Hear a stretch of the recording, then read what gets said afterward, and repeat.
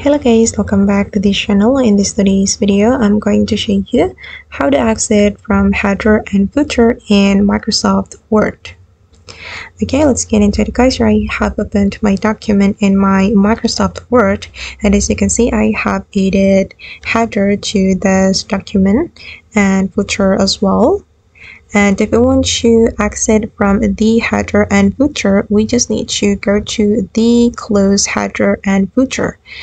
I'm going to delete the header and footer just like this. And if you want to exit from them, don't click on this area, but you have to click on this option, close header and footer.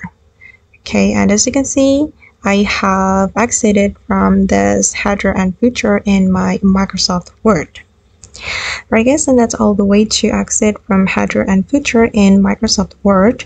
I hope this tutorial will be useful for you.